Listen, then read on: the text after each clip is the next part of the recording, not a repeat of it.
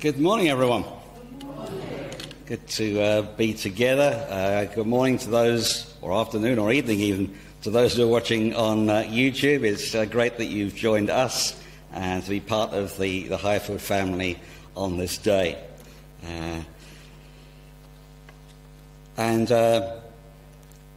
Why is it that we have this time on a Sunday morning? Why is it we have this worship time on a Sunday morning? A time of declaring, a time of singing, a time of prayer, of praise. Because we read in the Psalms, God inhabits the praises of his people. That's in Psalm 22. And when we praise God, when we worship the Lord, our Creator comes and dwells amongst us. So as we praise, he is here and we sense him with us. So what a joy that is to be able to do that. In Psalm 100, we read, "Shout for joy to the Lord, all the earth. Worship the Lord with gladness. Come before him with joyful songs. Know that the Lord is good." And that is why we are here, to worship a good God who has blessed us in so many ways. And so as we sing our praise this morning, let us just really lift up our praise to the Lord and show him that we really love him and want to worship him. I was smiling just now, thinking about the heat today and the heat this week. I was smiling at my choice of opening song this morning, which is "Take Us to the River." Okay, let's sing that.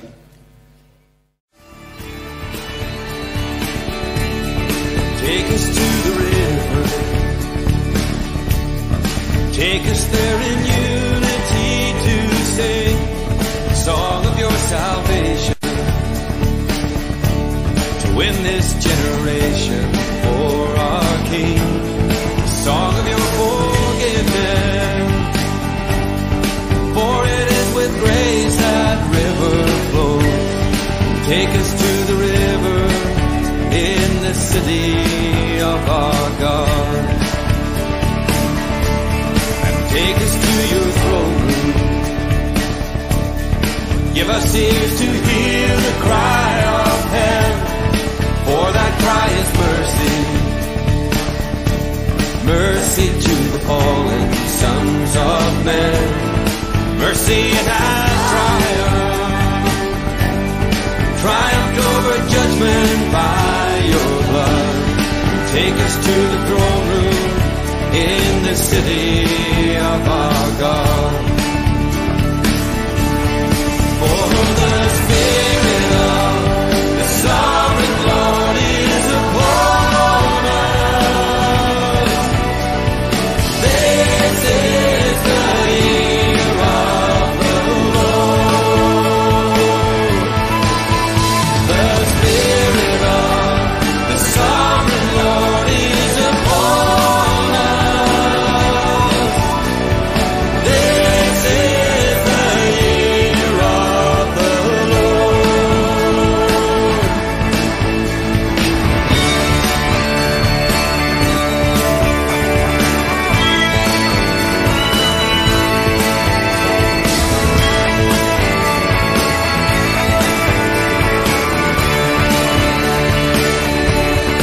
Take us to the mountain. Lift us in the shadow of your hand. Is this your mighty angel? Stands astride the ocean and the land. In his hand your mercy showers on a dry and barren place. Take us to the mountain in the city of our God. For the Spirit of the sovereign Lord is upon us. This is the year of the Lord. The Spirit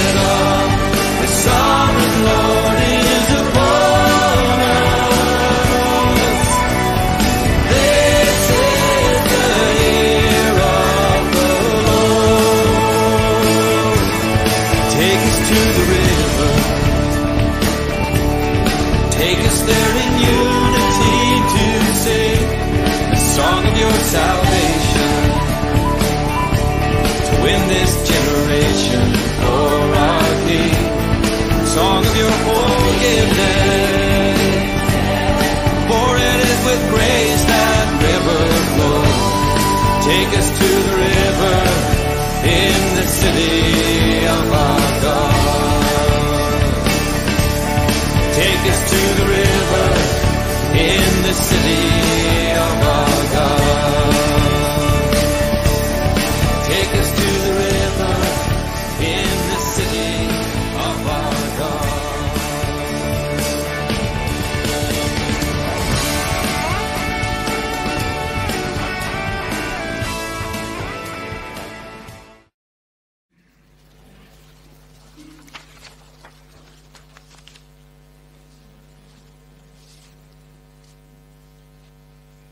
So God inhabits the praises of his people, and that is what we're doing now, and that's what we're about to do as we have this time of declaration. It's a time of just praising God for who he is, whether it's just saying, you are a mighty God, whether it's using the words of something we just sung, whether it's flipping open to Psalms and using a line or two out of there, whether it's just saying, thank you, Lord, that you answered my prayer last week. Whatever it is, but it's just declaring the greatness of God. It's just unique that we can bring our own individual praise this morning and corporately come together and worship the Lord. So let's share in this time of declaration as we praise our God. Father, Heavenly Father, we thank you that although you are mighty, although you are above all, you are also right here, right now. And we are in awe of that. But we thank you for it, Lord, because it means that we can know that your presence is in this room. And we can lift up our praise, our adoration. We can just honour you this morning, declaring who you are. And it's good to do that at the beginning of a worship service.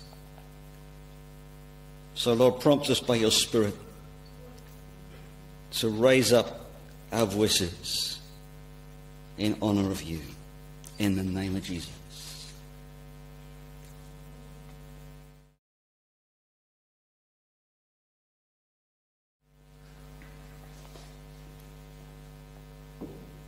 Put it down there, I should kick it. You know how things go.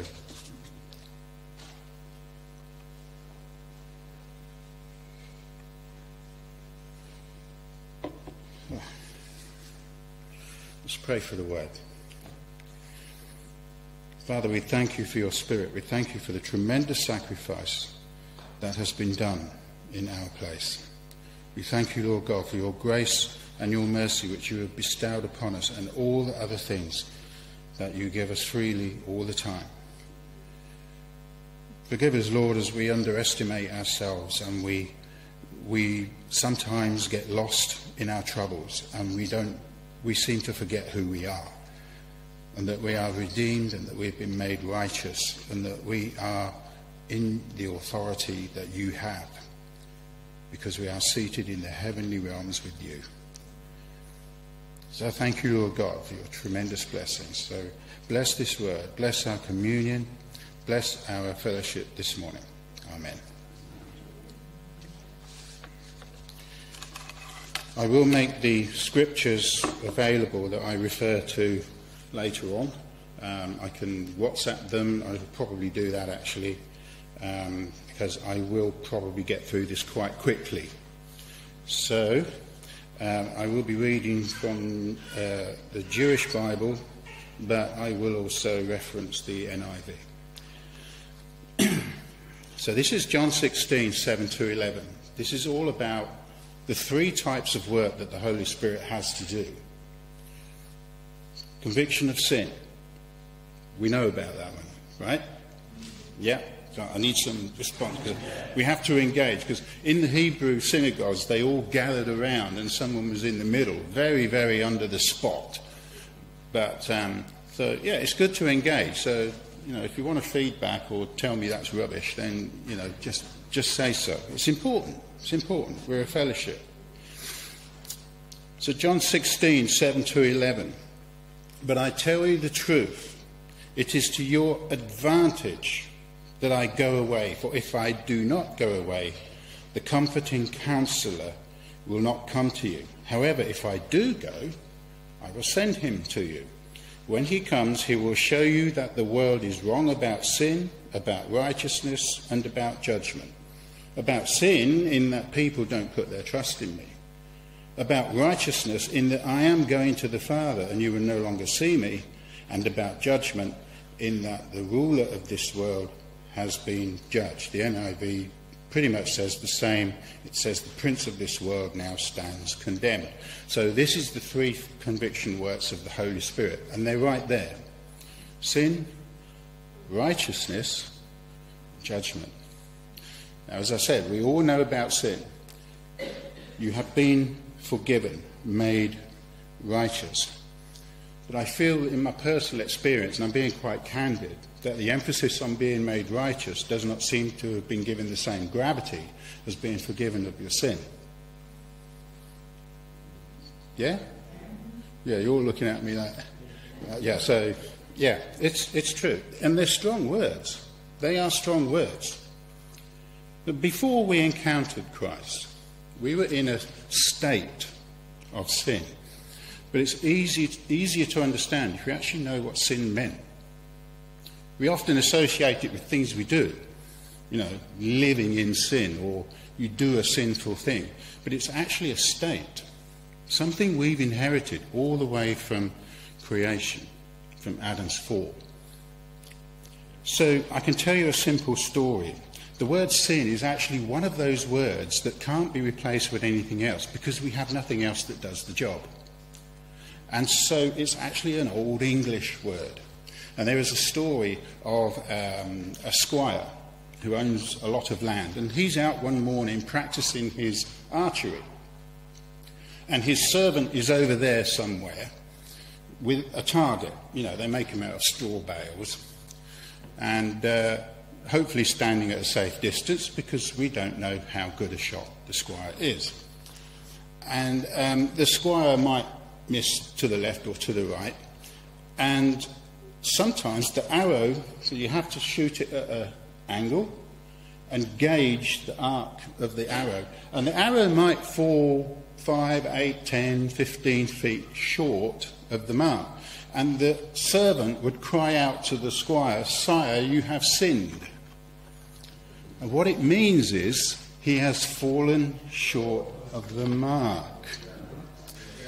Now, I'm going to open up a little something here for you, so I want your spiritual ears to be listening, because I'm just warming up. Okay, it's been a while, but those who have been to Yarlswood would know. Now look at this. He's fallen short of the mark, right? The arrow's there, target's there. So, what happens? How does he hit that target? The servant does not move the target. The squire changes his position. You see? So if you want to hit the target, you have to change your position. Something has to alter. Maybe you should aim differently. Maybe you should change your position. And then you might hit the mark. It's up to you to make the change. Okay? That's brilliant, isn't it? It's so simple. It's so simple. So, it's a default position that we're all born into. And it simply means you're not aware of Christ.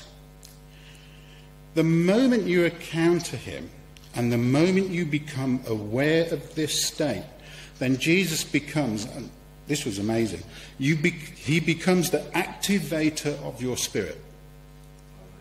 He becomes the activator of your spirit.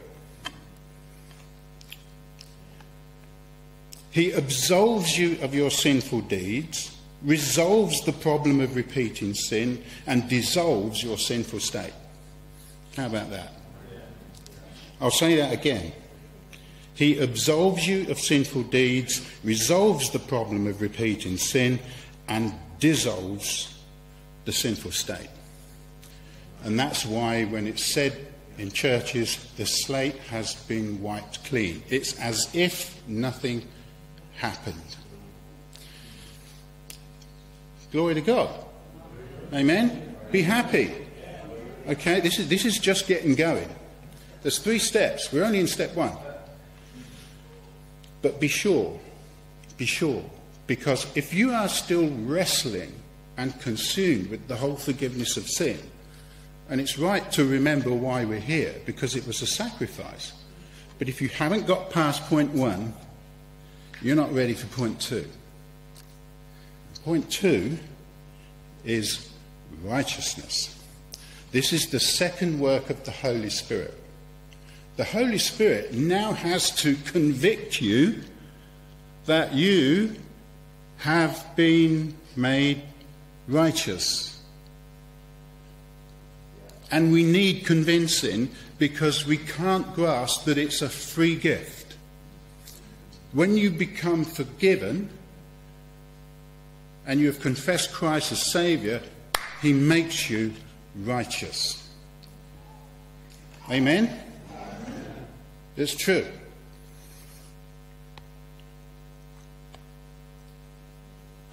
It ought to be easy, but He has to convince us of it.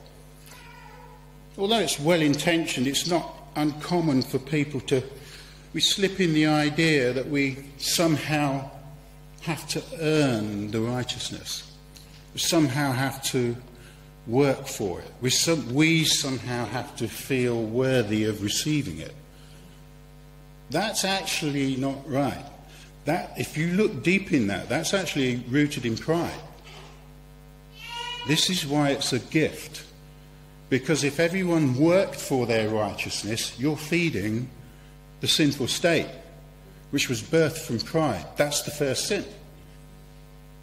Right? You can't do that. It's a free gift. It's by grace and grace alone. Does not that me and Jackie will remember this. Not by might, nor by power, but by my Spirit, says the Lord. That's a long way back.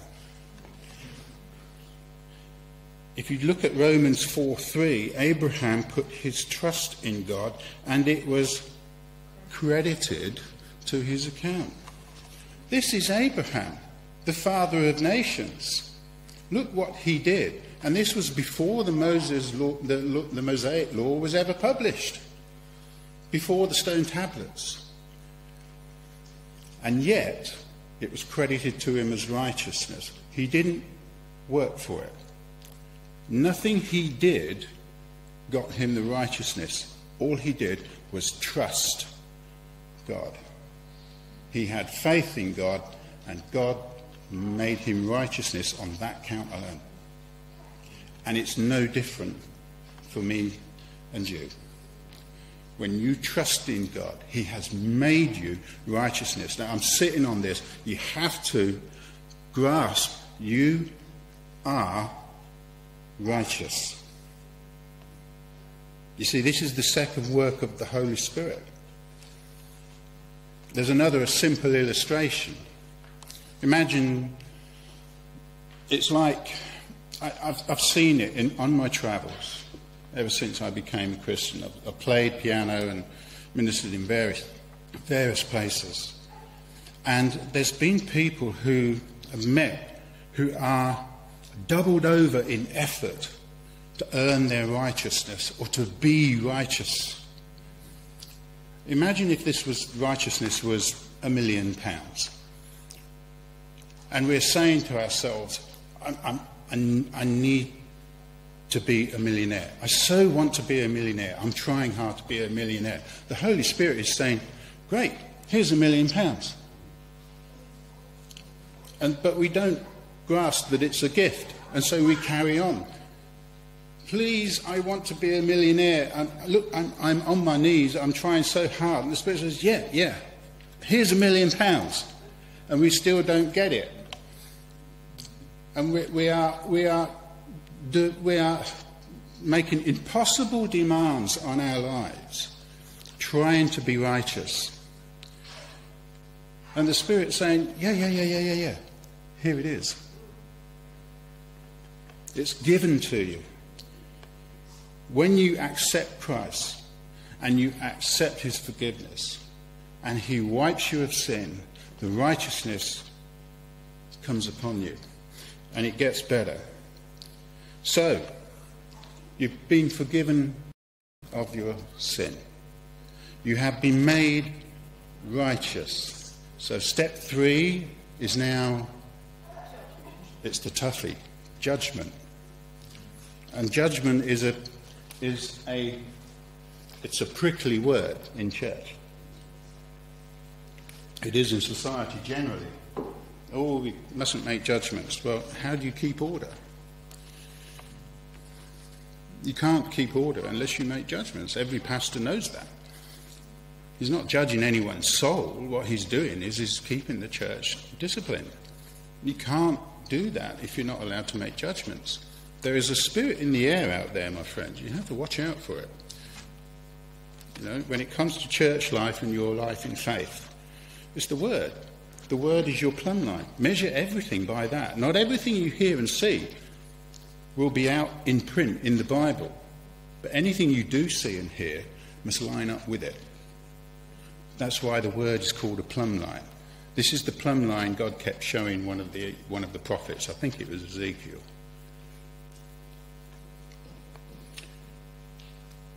Now this is interesting. The judges of Israel used to have the power and authority. They ruled.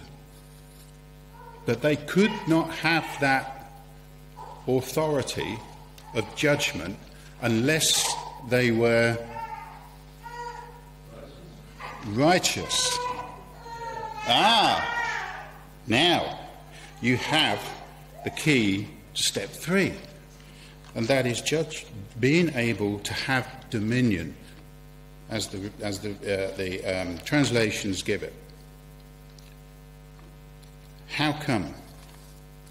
Because the same authority that Christ has been shared with you. You have his authority. That's big. It's a big thing. You cannot have power and dominion over devils and demons if you do not have righteousness, and you can't get the righteousness unless you have been there at step 1, which is the forgiveness of sin. Because if it could be earned, if any suggestion, any teaching, I don't care if it's from within or without the church, if it tells you can get right by yourself, it's a lie. Because the whole thing is designed to take down the whole importance and the gravity of Christ's sacrifice on the cross. It's trying to, the lie, and you know where they come from, is designed to empty the cross of its power and make this meaningless. Don't ever buy it. Righteousness is a gift. It has to be. And it certainly is. So how do we have dominion? Back in Genesis, verse 1:28, it says, God blessed them, and God said, be fruitful, multiply, fill the earth, subdue it, rule, that is, have dominion, over the fish in the sea, the birds in the air, and every living creature that crawls on the earth. Okay? We have dominion. We have that. There's no mention of powers and principalities. Why? Because the fall hadn't happened yet. But we're talking about God's law. He said, have dominion. And Adam was made in his image, in his likeness. Fall hadn't happened. And Adam had the same power and righteousness of God. That's why they could see each other in the garden. That's why when the fall came, God couldn't see him, because he was no longer in the light. Now you see, God said, I can't see you. Because in a sense, God is blind to that which is not light. And the moment Adam stepped into darkness, God, I can't see you. Obviously, God knew where he was. He was hiding in the bush because Adam was afraid. But God said, I can't see you. Because that covenant, that relationship of light had been broken. Now, in 128 it says, every living thing that rules over the ground. Now, watch this. This is interesting. 2 pages forward in Genesis 3:14, Adonai God said to the serpent, who is? Yeah. Because you have done this, in other words, deceived Eve. Now, we know the seed of sin, as we describe it, comes from Adam. Adam was accountable to God because he was responsible for Eve. Eve was deceived, but Adam had to account for it. Okay? Because he had the authority and the power.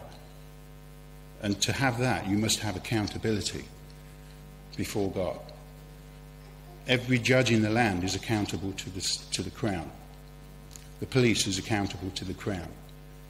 The government is accountable to the crown. Yeah, believe it or not.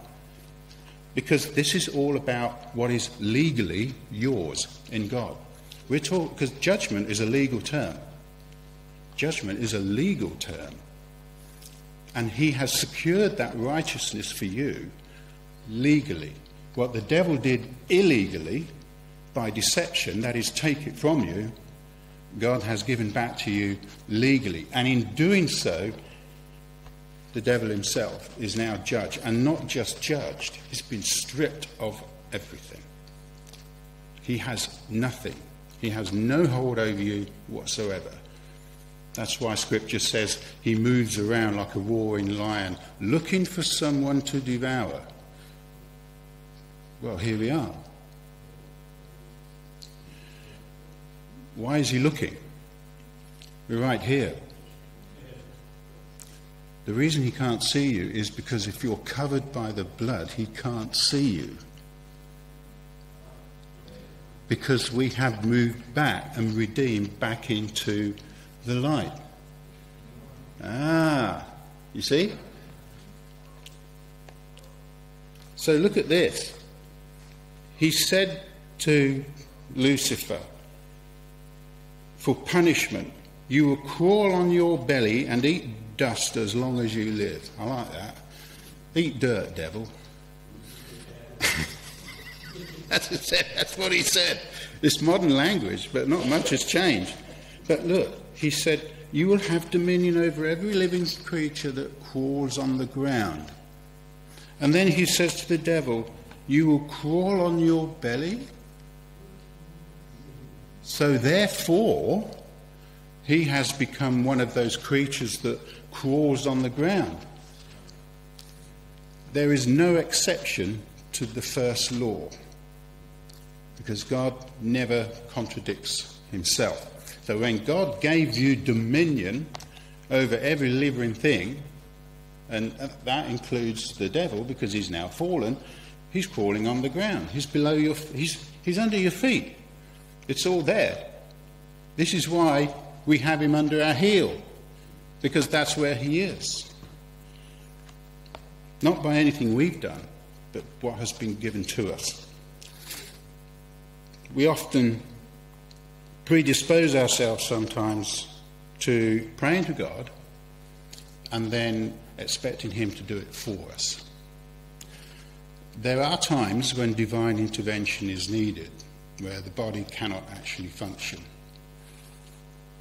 But we are the body of... And who is the head of the church? Christ. So if Christ is the head and you are the body, try cutting the head off a chicken and seeing how far that gets. It won't know what to do. It's running all over the place, flapping its wings for a bit, and it will die. But the head, which is Christ, is joined to his body. The two are joined together. So the authority that the head has is also in the body. You are actually a living example of how this works. See, if Mark's head decides, I'm going to give this person a drink, his body has to engage it. It's no good just thinking it. Yeah? The dynamic of the gospel is to be, not just, he didn't save us just to exist, to be. Go into all, as you go. The Greek dynamic is as you go into the world, preach the good news. Amen? Amen. Be excited. This is you. This is you I'm talking about, and me. I'm preaching to myself as much as I'm saying anything to you. So the authority that exists in the head also exists in the body. Ephesians 2:5-7 says that even when we were dead because of our acts of disobedience, he brought us to life along with the Messiah. It is by grace that you have been delivered. That is, God raised us up with the Messiah, Yeshua, and seated us with him in heaven in order to exhibit in the ages to come how infinitely rich his grace and his great is his kindness towards us who are united with the Messiah. Look how many times the word with comes up. With the Messiah. Raised up with the Messiah. Seated with the Messiah. United with the Messiah. And it's present tense. It's present tense. That is now. So you're saying, how can I be seated in the heavenly realms? I'm here. I'm in Highfield Community Church. Well, in the Spirit, you're seated in the heavenly realms. And if you're seated on the right hand of God with Christ, someone's on board. If you're seated in the by the right hand of God with Christ, you can't have that seat unless you have his righteousness and his authority and his judgment. So you are actually described as the righteousness of Christ. You. That's awesome. Sitting here today in our sweating, wondering when the heat is going to end and when Steve's going to stop, which is not too far. You have the righteousness of God. You are the glory of Christ.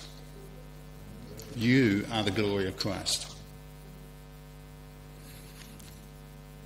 You've been forgiven of your sin. You've been made righteous. And you have dominion. You have it. You have not had to earn it. It's not about how long you've been to church. You see, there is nowhere you can go. There is nothing you can do. There is nothing you can say. There is no grave you can visit. There is no homage trip you can pay to anyone or anywhere to get that righteousness and to get that judgment power, that authority. It's given to you so that nobody can boast. Not by might, not by power, but by my Spirit, says the Lord. So, closing scripture, Ephesians 1:18-23. They're grouped together quite well. There is much, much more, but I'm encapsulating this. I pray that he will give light to the eyes of your heart so that you will understand the hope to which he has called you, What rich glories there are in the inheritance he has promised his people, and how surpassingly great is his power working in us who trust him and have faith in him. It works with the same mighty strength he used when he worked in the Messiah to raise him from the dead and seat him at his right hand in heaven, far above every ruler, every authority, power, dominion, or any other name that can be named, either in the world that is now or the world that is to come. That's interesting. Because it does say, does it not, that when Christ comes we shall rule the earth with him? Does it not? That's why. Because we share his authority and his righteousness. So when Christ comes in power, we're right there. And it will be for a while. He has also put all things under your feet. Remember what it said in Genesis 1:28? He said he has put all things under your feet. And the Messianic community, which is us, we are, it says here, verse 23, which is his body, the full expression of him who fills creation. You are his fullest expression. Wow. Isn't that good? It's great. It's great. So really, that's how far I will go with you. But I will say that the word spoken in the power and the authority of Christ is the same whether you're 18 or 80. There is no association or no discrimination with age, colour, type, creed, culture at all, because the authority remains the same for everybody, no matter how far away you are or how further down the line you are. And don't underestimate who you are, because even the angels are amazed at what has been done in you. They are actually amazed. Not just in you, but for you and through you. So this, what we are going to do, the communion, we do it in remembrance. I've actually been to a church where they actually toast with the communion. They say, till he comes. And that's what he said, do this in remembrance of me. We do this, when he comes, this stops. There will be no need to do this because he will be here in glory. And you'll be part of it. You'll be part of it because you have been given equal right, equal authority, equal dominion and righteousness of Christ. That was achieved on the cross. It was achieved on the cross. The communion is just the beginning of that. So when you partake of communion, have the bread and you have the wine, it's only until he comes. And what he has done in you is truly tremendous. It's a learning curve for me, and I'm going to make a concerted effort to rediscover exactly what has been done in myself. We all have to do that. This is how churches fall asleep. We forget that we've been made righteous. We forget that we have judgment power and authority.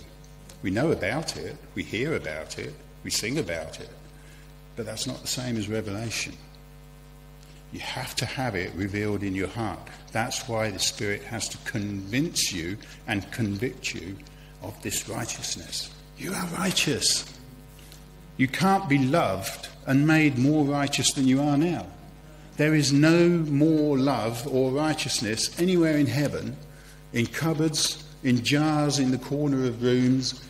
There is none of it left. There's no more that can be possibly given to you. You have it all. Amen? You have it all. So take communion, but do it joyfully. This is not a morbid celebration of someone who has been. This is a celebration of someone who is to come. Amen? So we're only doing this for a little while longer, and then he'll be here. So this is celebration. Amen? Let's make it a celebration. Thank you.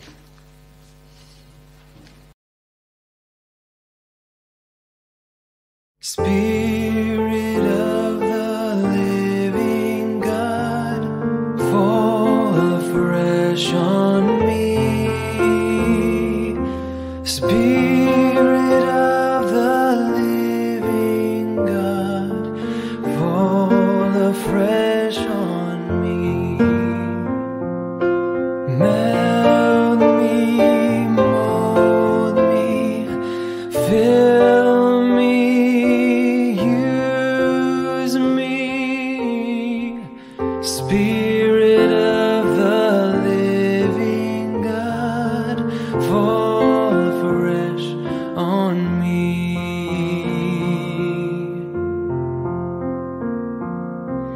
Spirit of the living God, fall afresh on me.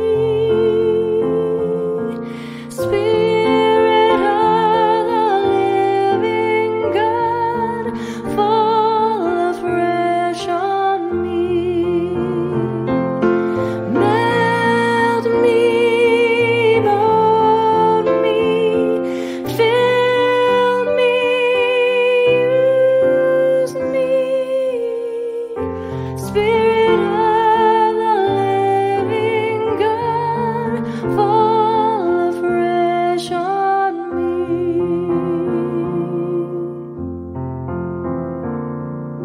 Spirit of the living God, fall afresh on me.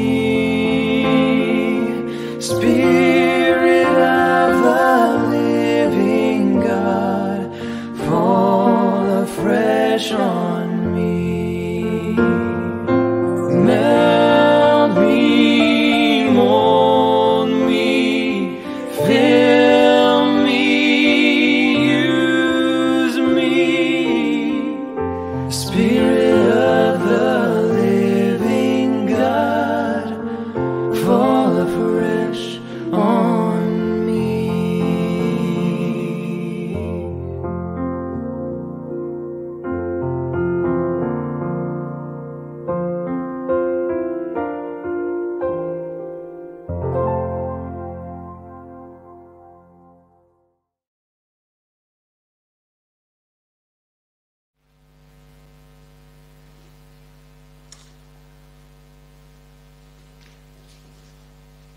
We're back on track with the PowerPoint.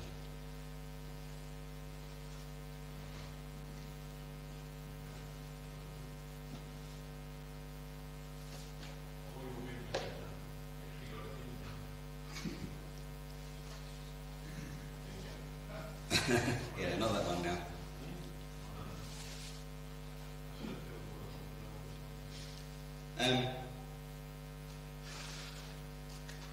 Who can come to the table? That's the question I was thinking about during last week. Who can come to this table? Who's on the guest list? And the answer lies really with Jesus' words, because he says, as Steve was saying a few moments ago, Jesus said, "Do this in remembrance of me." It's a time to remember. Remember what? Remember what Christ has done on the cross. He has set us free. We are free from guilt. It's been taken off of us. And we now have, through Christ, life in all its fullness. So who can come to this table? Believers. Those who believe that Jesus had done that. Those who believe that that's what happened on the cross. Just that. And if you believe that Christ has set you free, then come to remember that. And be thankful. And worship. But I'm also aware in 1 Corinthians 11 is a passage really all about the communion time. And it says there in verse 27, whoever therefore eats the bread and drinks the cup of the Lord in an unworthy manner, he will be guilty concerning the body and the blood of the Lord. Unworthy? Unworthy? How does that kind of figure?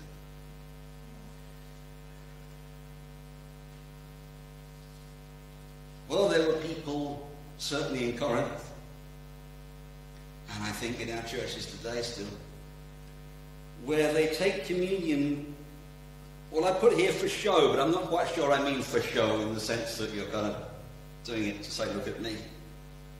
But you're doing it to kind of say, yeah, well, I'm part of the group here at church. And I'm doing it because everyone else is doing it, and so I will take it to show that I'm saved. And that's the wrong reason. Another reason you could be unworthy of taking communion is that this is all about forgiveness. It's all about my forgiveness, your forgiveness. And coming to the table and eating and drinking it unworthily would be if you are still not forgiving somebody else. And Jesus talks about that, doesn't he? And I've talked about the story of the unforgiving servant a lot of times, so I'm not going to do it today. But if we come to communion and we share in this, remembering that Christ forgave us and we're still holding a grudge against someone, we're still not forgiving that person, then we are eating and drinking unworthily.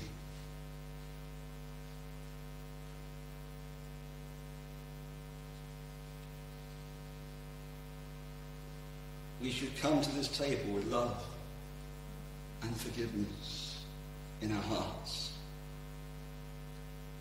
And so it goes on in 1 Corinthians 11 and verse 28, let a person examine himself or herself. Examine yourself. So to eat of the bread and drink of the cup.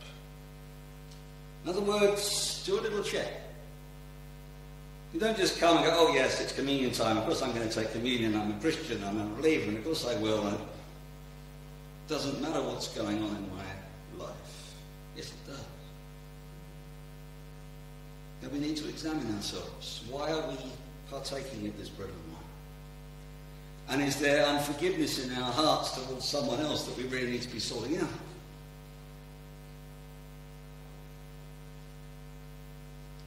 And so if you are here this morning and you were about to take bread and wine for this communion service, and now you're thinking, I'm not sure. That's okay. It's okay. It is better for you to say, no, I'll just leave it this morning. I'll stay here, be part of the service, but I'm not sure, having now examined myself, that it's right to do that at this moment in time. And that's fine. No one's going to judge you here. You are obviously before the Lord being challenged, and you need to sort a few things out before you come back next month and do it. So I would say, okay, if you want to leave the bread and wine today because you've examined yourself and you think, not quite sure I'm right at the moment. That's fine, but we need to take action so that when we come back next month in September and we have communion again, you've sorted that out in your own heart and love, so that you come prepared for sharing in the bread and the wine.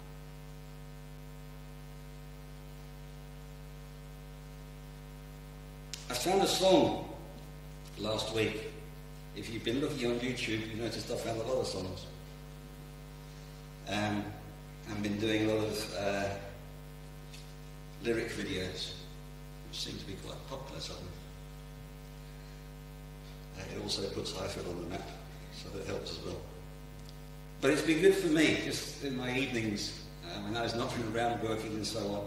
I've been looking at and listening to songs and making some videos. And I found this song last week about communion and really touched my heart. And having listened to it several times over, when you have to then do the lyric video, you have to listen to it many times over and study the words. And I felt this was really right for this morning as we come to communion. So most of you won't know it. So just listen, look at the words, as I've been doing this week. If you want to pick up on it and you start singing, that's fine. That's great. And share in that way. So let's just pause, have this song that helps us reflect around the communion table.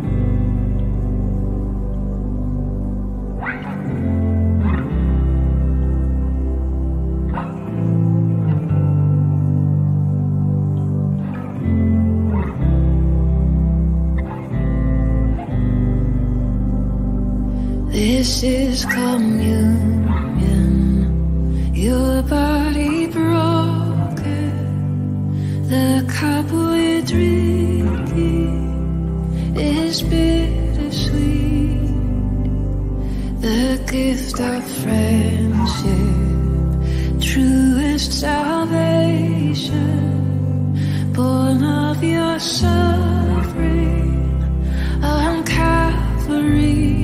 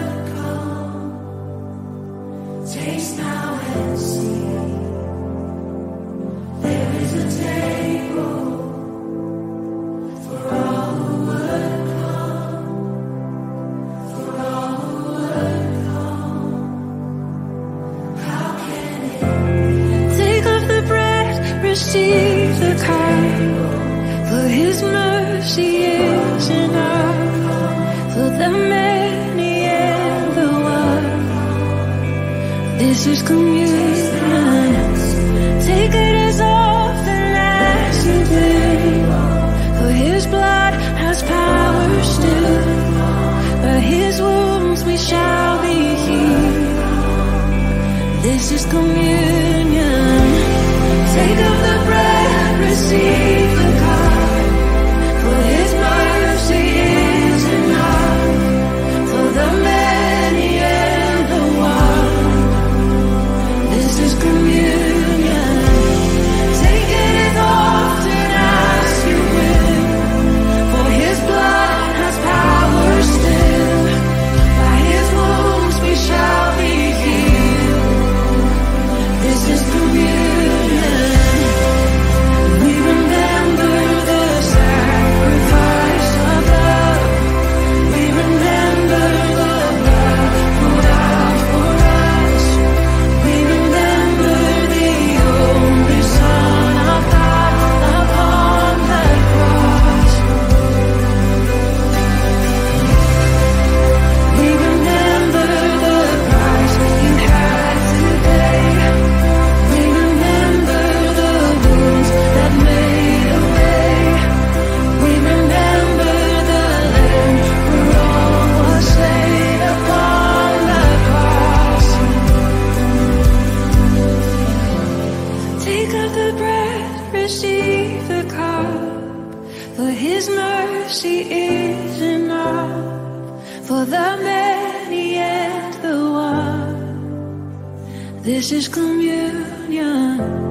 Take it as often as you will, for his blood has power still. By his wounds we shall be healed. This is communion.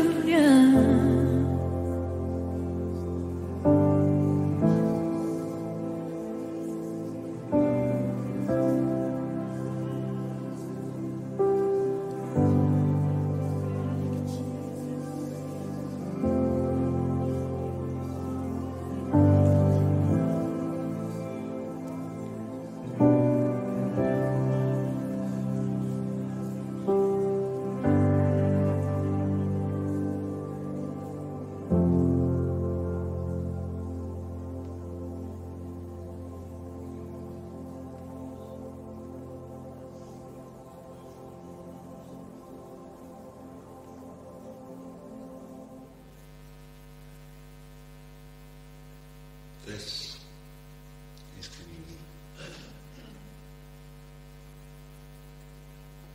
And the power of Christ's blood is still powerful today to forgive sins, our sins, to be made righteous. And so we come to share in this meal.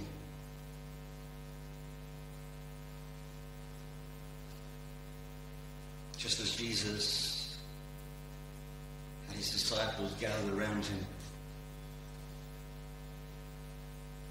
and they met in that upper room and they shared in the meal, and then Jesus took the bread and the wine, which already had deep meaning to them, and kind of added to that meaning. And before he gave out the bread and the wine, he gave thanks.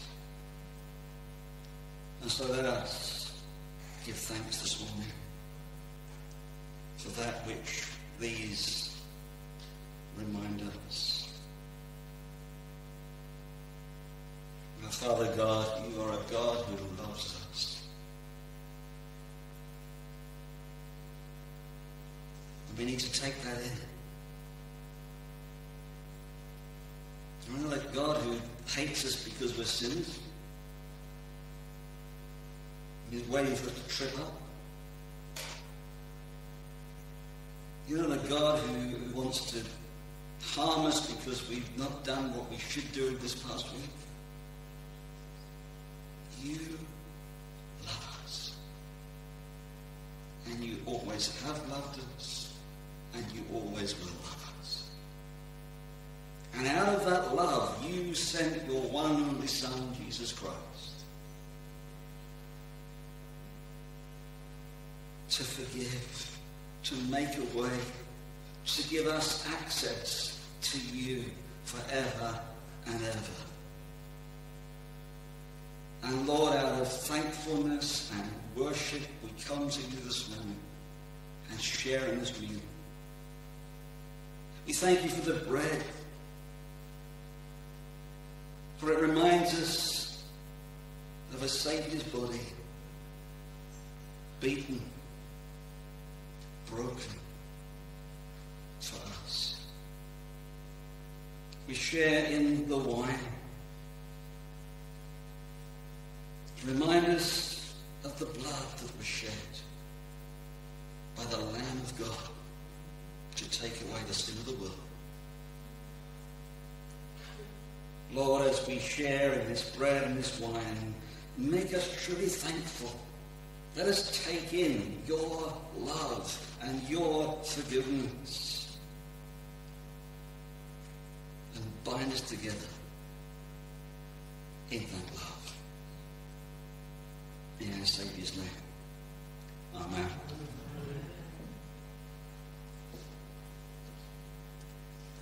Having given thanks, Jesus then took the bread and he broke it and said, "This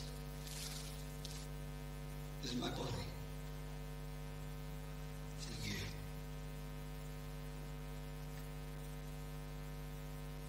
If you wish to receive the bread, then hold out your hand. As Dave comes round, he will place a piece of bread in your hands for you to eat individually. And you take it, and you eat it, and you give thanks for a wonderful Saviour.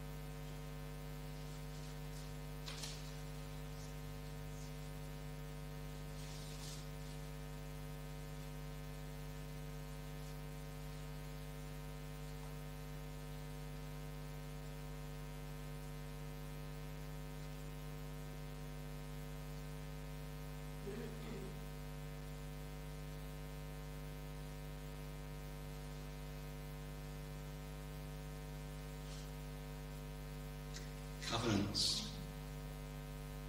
agreements often have a seal, sometimes a royal seal. And it's a really serious covenant. Then it was sealed with blood.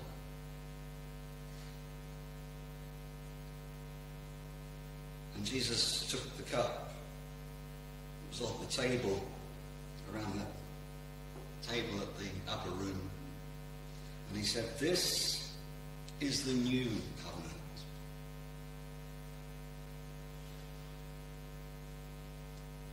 And it's with my blood that is made. It's a covenant of forgiveness. Those who put their trust and believe in the Lord Jesus Christ will be saved. And so as God's people here this morning, we receive the wine, but it is fitting to drink together when we're all served, that we share in that covenant.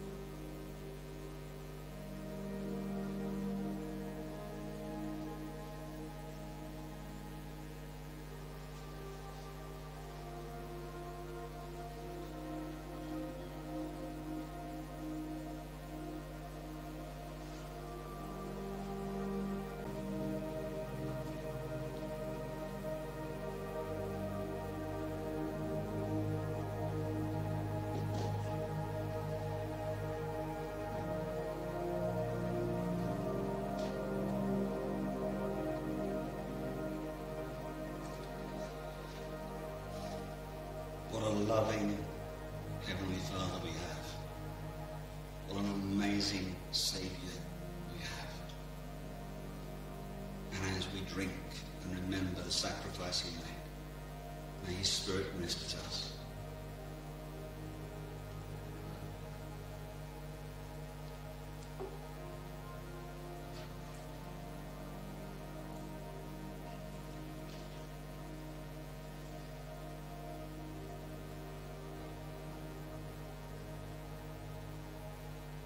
Father, we do thank you for your love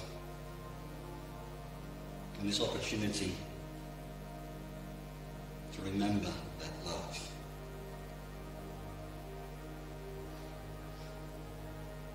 Indeed, minister to us, Lord, by your Spirit. And know that we are children of God, children of the Most High. Amen.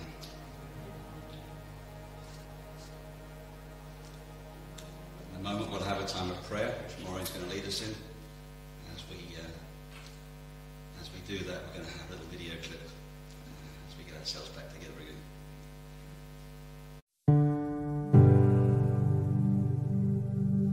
Amazing grace, God's grace. Its sound is truly sweet.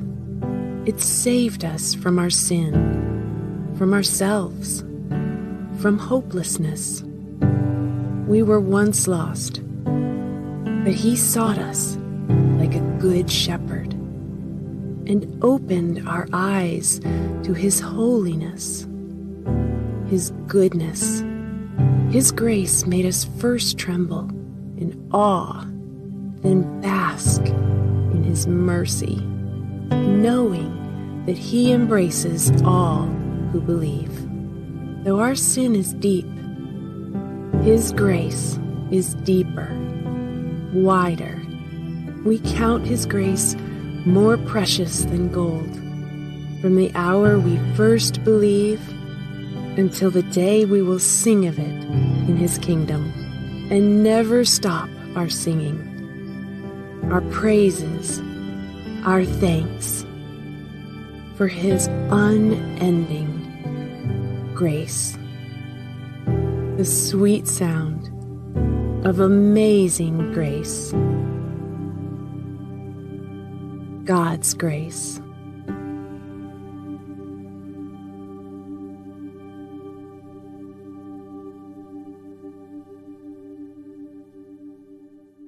Steve asked me to do this prayer.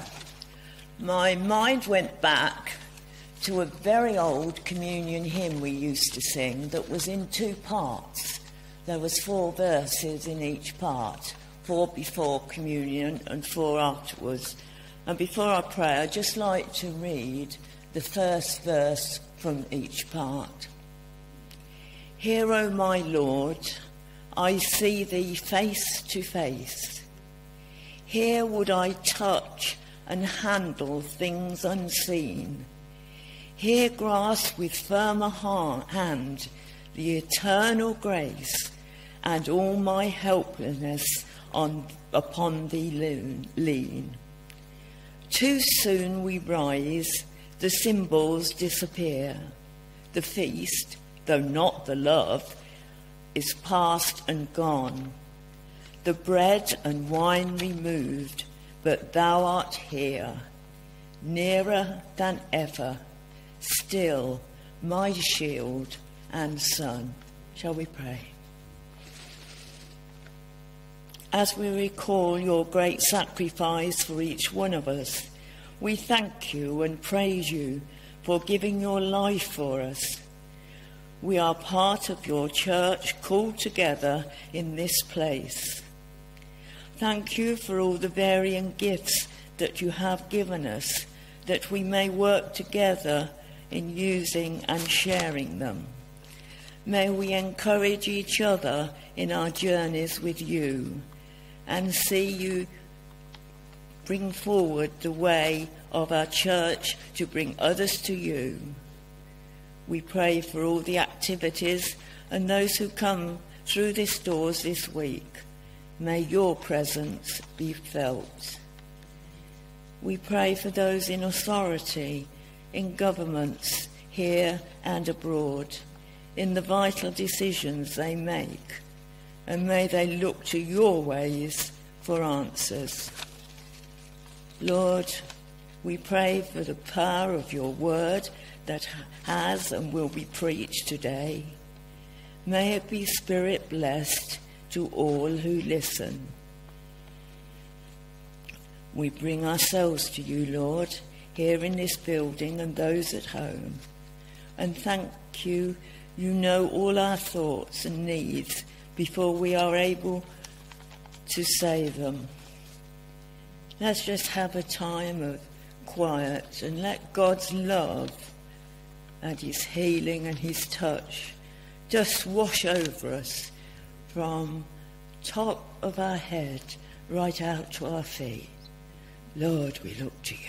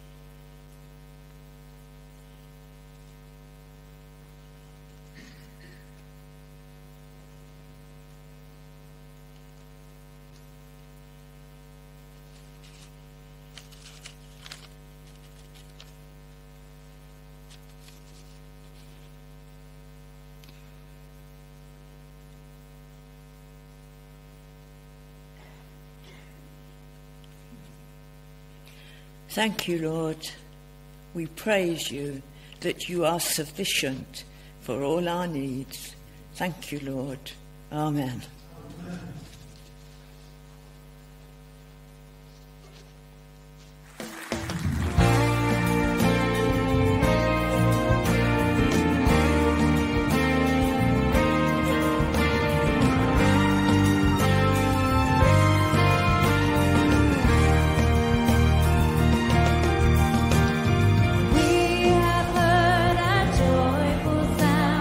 Jesus saves.